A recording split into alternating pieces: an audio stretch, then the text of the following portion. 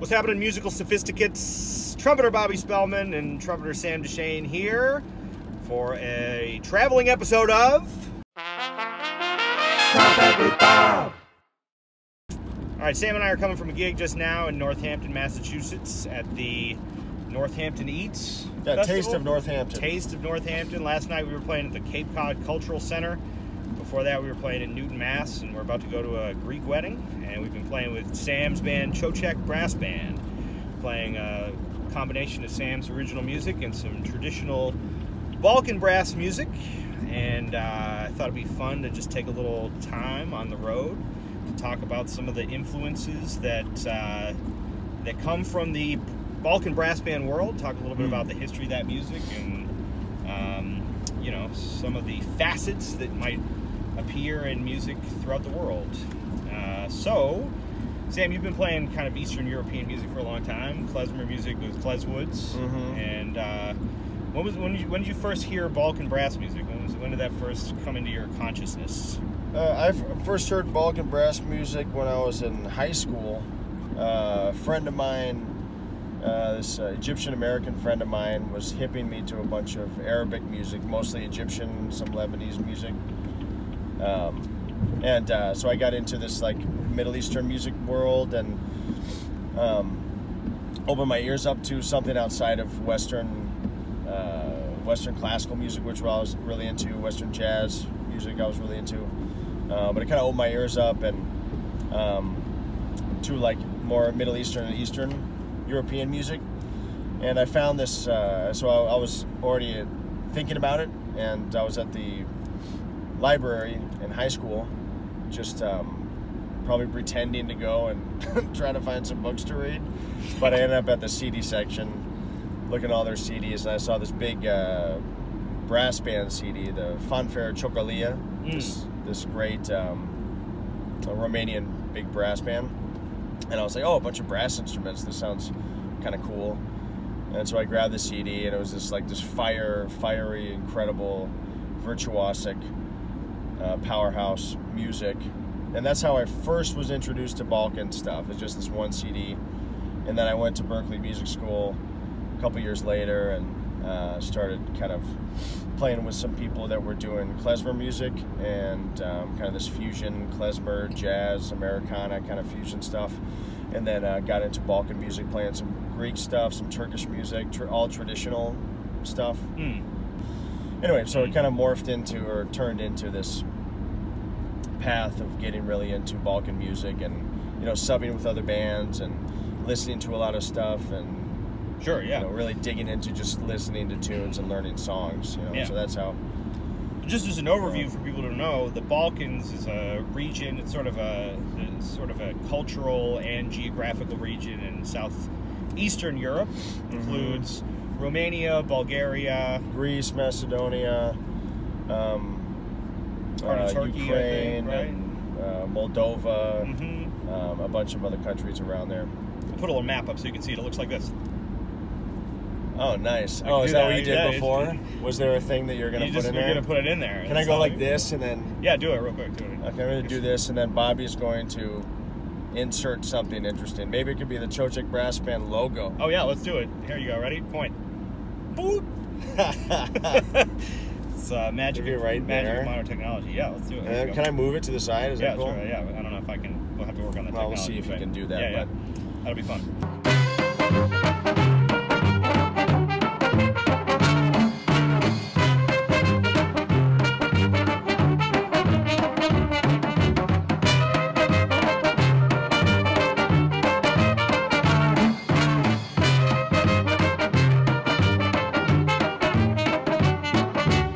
Balkan brass band tradition is a really interesting style of music because it incorporates sort of there's a history in that music that comes from the Romani people coming up from the Indian subcontinent in year 1000-ish and going all the way through Europe, through Spain into Eastern Europe. And that, I feel like there's a lot of sounds.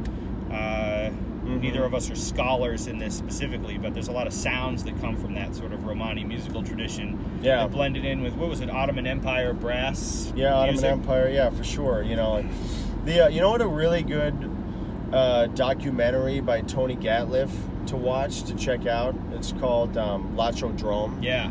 That one, it literally covers all the way from like Rajasthan all the way down there in the east, all the way to Spain, and the entire Romani musical and cultural life and music and the people of that whole region.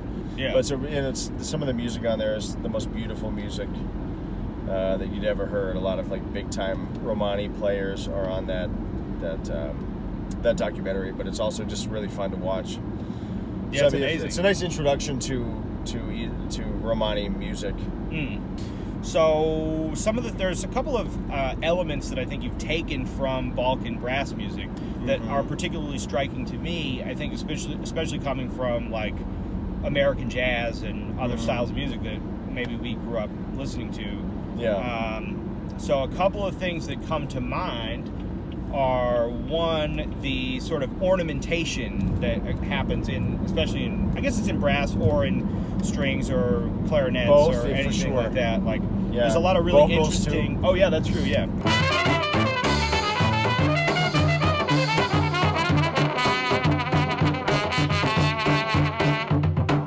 It's a very interesting approach to the ornamentation of the music, the way that people play around with that. Yeah. As you're learning that, I think you have a good command of like a lot of these kind of sounds, these textures, to playing through this stuff.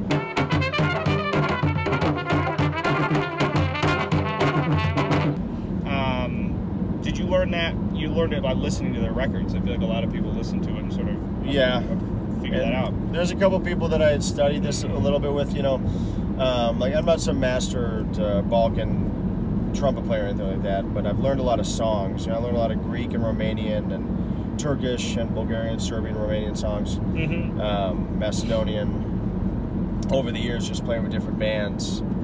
And also by getting some albums and just learning the songs. That's pretty much it, Yeah, sure. I didn't study the history very much, to be honest, but I've always really loved playing the music. But I studied with Tev Stevik, this guitar player who also plays oud and the saz, and he studies a lot of Turkish music. Is definitely probably his specialty at this point. I learned a lot from him. I would bike over to his house, and he would just literally on guitar teach me the lines of the songs, one piece of the song, and we just repeat it over and over again. And one little thing was wrong, and he'd do the die, like the articulations a little bit different. I'd ask him about it, and I kind of figured out how to do it on the trumpet. Mostly, it's really just listening to it a lot and then practicing it really slow. Obviously everything else, but. And after a while, you kind of start to hear it better, and it's a very different technique than classical. I mean, I grew up playing classical orchestral stuff and brass quintet music and chamber music, like that was my thing. And then I went to Berkeley and kind of branched out and played a lot of different other styles. And I was in the 3-part horn section for a reggae band called John Brown's Body for about 10 years. And I did a lot of horn section for pop bands and stuff like that. So it's completely different, totally different than like jazz playing and all that stuff. It's different shapes, different articulations, obviously different like approach to playing. The choppiness of it, the endurance is ridiculous compared to all those other styles. I remember also in a similar note seeing fanfare. I think it's fanfare chokalia. I met them once and they said that, so I'm like, oh, is that right? Yeah. Okay, so we can't pronounce it well, but I'll put the name right here. Such a cool crew too. Great band. Check it out. Amazing band. So I saw really them cool guys too. at Town Hall in New York a couple years ago. And one of the things that I found really fascinating is how much, and this is going to be a trumpet playing crowd, I think, so you'll appreciate this, but how much they were using like the third. Right? Oh no! What are you gonna do? Trumpet players, man. Love you guys. But there's a lot of using the third valve for 1 and 2 and various alternate fingerings in order to get some of these like sounds and things like that. I was surprised at sort of the different way that they approached it. Also, a lot of Eastern European horns are the rotary valved flugelhorns, rotary valve horns, which has a completely different sound, and there's a whole different way of playing those instruments. Have you ever seen some of those European orchestras? They have rotary valved instruments and everything. Yeah. So there's two other things about sort of characteristics of that style of music that I think are striking, that I think you've taken from that to write it, you know, incorporate it into your own music. One of them is the scales. So yeah, I know, for example, there's a lot in what we might call Phrygian dominant, but I think, you know, it has different names around the world. But I think in Jewish, in like klezmer music, it might be called Phrygish. Is that right? What's the klezmer probably, but you know, and then I mean, like basically the scale, like I mean, there's a couple scales that are super common. You know, just go up the actual scale. You know, say it was like concert D. Mm-hmm. It'd be like a you know, the 1, the flat 2, major 3rd, major 4th, 5th, flat 6, flat 7, root. You know, like that's a really common one. Yeah. Yeah. Flat 9, flat 6, 7.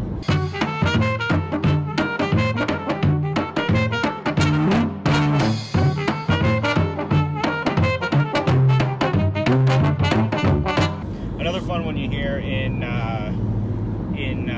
Gankino Oro is kind of a Dorian with a sharp 4 kind of sound. Yeah, like that'd be like the root, major 2nd, minor 3rd, sharp 4, regular 5, and then depending on, you know, and then, you know, natural 6, flat 7, I guess. Mm-hmm. You know. Yeah.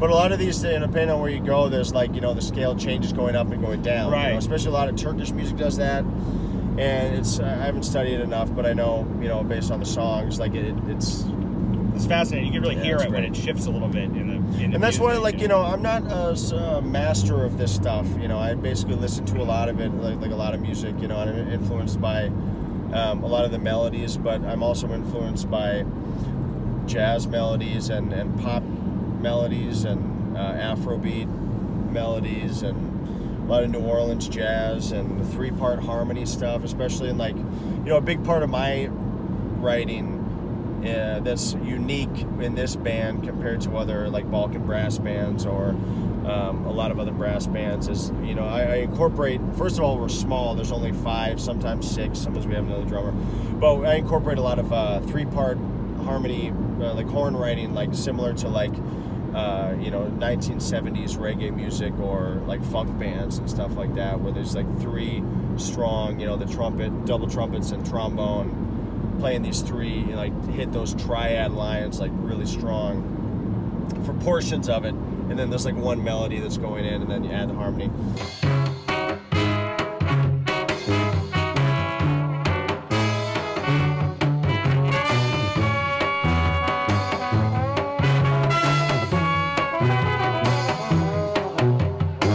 Another thing I think be worth jumping into that is kind of interesting is a lot of the time signature stuff. That you kind of incorporate that into it. And it's interesting because I think in Western music we get a little, sometimes we get a little analytical about, you know, time signatures, but what was interesting learning a lot of the traditional music, in particular like the Kobanitsa rhythm and things of that nature, is like how it's really about, you know, it may be in 11/8, for example, but it's the subdivisions, you can really feel it as a dance, like it's dance music. It's not really supposed to be, it's not math music. It's like these, and even today when we were playing, like people will dance to it, and they know, some people know how to dance to it. Yeah, there's old like grandmas from like Bulgaria that'll come up that they don't know how to play instruments or anything like that, but they'll jump up and play this dance in 11/8. Because it, you know, once you're like 11/8's a good example of that, because it sounds all 1, 2, 3, 4, 5, 6, like counting to 11. That's not what, you know, basically the feel is, and I learned it with Tev a lot, which was really great because, you know, guitars, they're comping always, you know, the bass, boom, boom, boom, boom, boom, boom, boom, boom. Boom, boom, boom, boom, whatever bass line you want to, you know, play over it. And then there's the upbeats of it, the upchicks, the comping. 1, 2, 3, 4, 5, 6, 7, 8, 9, 10, 11, 1, 2, 3, 4, 5, 6, 7, you know, you could count that, but usually it's like slow, or fast, fast, slow, fast, fast, like a 5 count. Boom, boom, boom, boom, You need to learn the bass and also the comping and also be able to talk over it. I don't know this part, but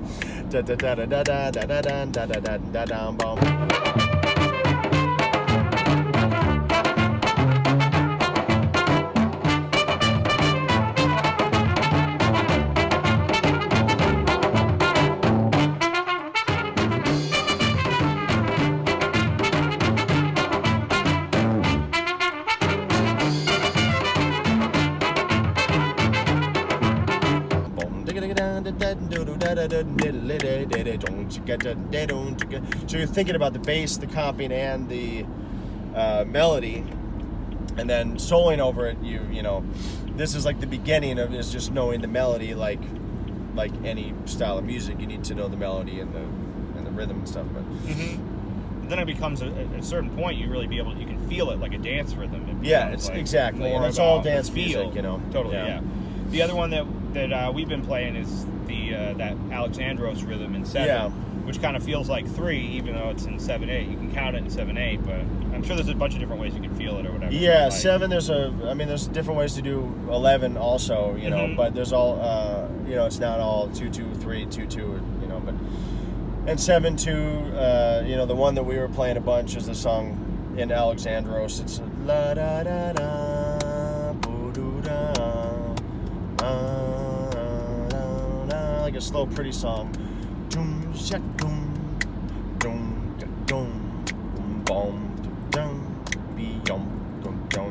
So it really helps to, you know, subdividing is cool, but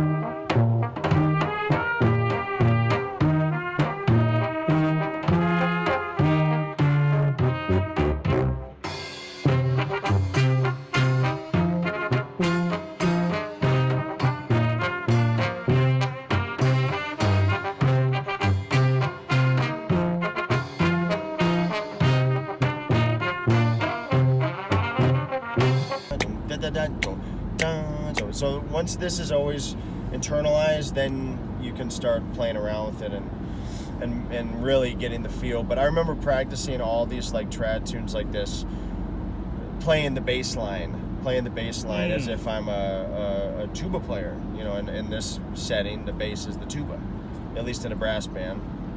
And then, you know, a lot of times the trombone and some of the mid-range horn stuff, or like the piano or guitar,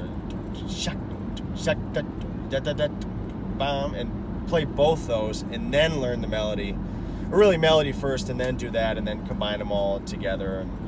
And the solo, you can just, you know, there's a whole other thing about soloing, but sure, but then you've really internalized it, so playing and improvising over that becomes much more natural. It doesn't feel like you're counting, you know. Right, you're just counting. Like when I think in 11, especially that Kopanica 11, I'm not counting ever. It feels like 4/4 to me, right? You know, sure, yeah. And which is it's a groovy feel thing, you know. Yeah, it's interesting. Yeah, cool. So I thought it'd be fun to talk about some of this stuff as we're playing sort of elements of this music and encourage people out there on the internet to go check out some of this music. If also, people want, go on. I should say also, you know, I learned a bunch of these trad tunes, not incredibly studious about the history and where it comes from and all this stuff. I just learned a bunch of songs because I really liked how it sounds. It's that simple. Totally, yeah. And you know, after probably 4 or 5 years of playing a lot of this stuff, I started writing a ton of music, you know, like a ton of music. And it was just in my ear of what melodies kind of were like, but I also had other influences as well. But just writing a bunch of music also really helps you. You know, I started this band about 10 years ago, and I wrote this stuff that's heavily influenced by Balkans, but also, you know, Afrobeat and Western classical too, and like brass music and New Orleans and all sorts of 3-part harmony stuff that I was, you know, horn section kind of writing that I was talking about before. But you know, I learned a lot by writing, and then coming back to the trad stuff, you know, I understand a lot better through trying to write, you know. So writing music is really, really a good way to learn as well. You know, and that's probably any style of music. Sure, you're trying to apply some of the ideas and just get it out of your head and like work it through. For sure. Now, if people wanted to check out some more sort of classic Balkan brass bands besides Fanfare Chokarlia, Marko Markovic, he's a badass Serbian guy. American dude, you know, the Slavic Soul Party from New York are incredible. There's a bunch of other bands, like, you know, a lot of the like Fanfare Chokarlia is really crushing. There's not a million that good. Those guys are top of the line that I was naming, but there's a lot of beautiful, you know, just traditional Bulgarian, Romanian, Serbian, Greek brass bands that are just absolutely out of this world, you know, that just literally look up traditional brass music and you'll find some wonderful stuff. And I'll tell you what, Tarif to Haiduks, that's my favorite band. They're not a brass band at all. They're all playing fiddles and some other instruments there. I don't think there's any brass in that, but it's the same world and it's really musical, because this stuff has a tendency to get so technical, you know. It's like, and after a while you're like, oh my god, okay, I get it, you know. But and it's insane, but like Tarif to Haiduks have a way of doing that. Like they're all complete insane virtuoso musicians, but they have a way of making it so musical also, which is also Marko Markovic. Unbelievable. Is just insane, you know. I saw him in New York. His band is so freaking crazy, good, you know? dude. They're next level trumpet playing. There's a father and son band together, and there's some, you know, the Gucha Festival is this big brass band festival in Serbia that happens every year. That's all like the, you know, it's a big competition, but also people just from all over the world come down there. But a lot of the big bands from out there go and hang out and play a million shows, and Goran Bregovic. There's a lot of great videos of him too on the internet. Yeah, I'll put some links down in the description. You can check out some of these things that we're talking about here. And there's people who've done a lot of cool stuff with that sound. Like there's an American band called Beirut, which is, you know, this guy plays, I forget his name, but he plays, I think, ukulele and sings these wonderful melodies and songs, but he also plays rotary valved flugelhorn, I think, and has like that element to the music, and he did a lot of really interesting kind of indie rock meets the traditional Balkan brass sound. It's really, really neat. Yeah. These guys from Germany, La Brass Banda, have definitely some of that influence. Anyway, this is going beyond the traditional stuff. You know, you can always check out Cocek Brass Band on Spotify and all the places, and let's see, Bandcamp, and at Instagram at Cocek. What is the Instagram handle? It's just Cocek. You know, and Cocek is a rhythm and a popular, you know, really common rhythm out there. So a lot of my tunes are Cocek rhythms. But Cocek is C-O-C-E-K, and there's different ways to spell it depending on who, you know, where you are and what country is spelling it. But our band is spelled C-O-C-E-K and then brass band. So Cocek _ _brass_band on Instagram. Nice. Yeah. Cool. All right. Thanks, gang, for sticking around while we chat a little bit and kill some time on the road talking about Balkan brass music. Hope you had a nice little time. Check it out if you're not familiar with the style and you're into playing the trumpet and brass music. You're gonna get a kick out of it because it's really a deep well of interesting music. All right, gang. Have a wonderful time. We'll see you on the next one. See ya. See ya.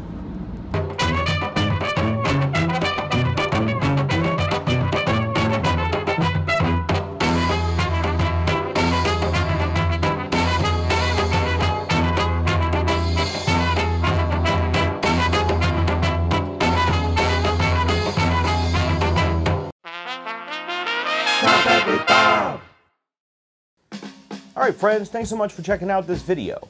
I hope it helped in your understanding of the musical world and in your pursuit of the majesty of musical self-expression. If you like this video, you can let us know by giving it a like, and be sure to subscribe to the channel for more musical education videos going forward.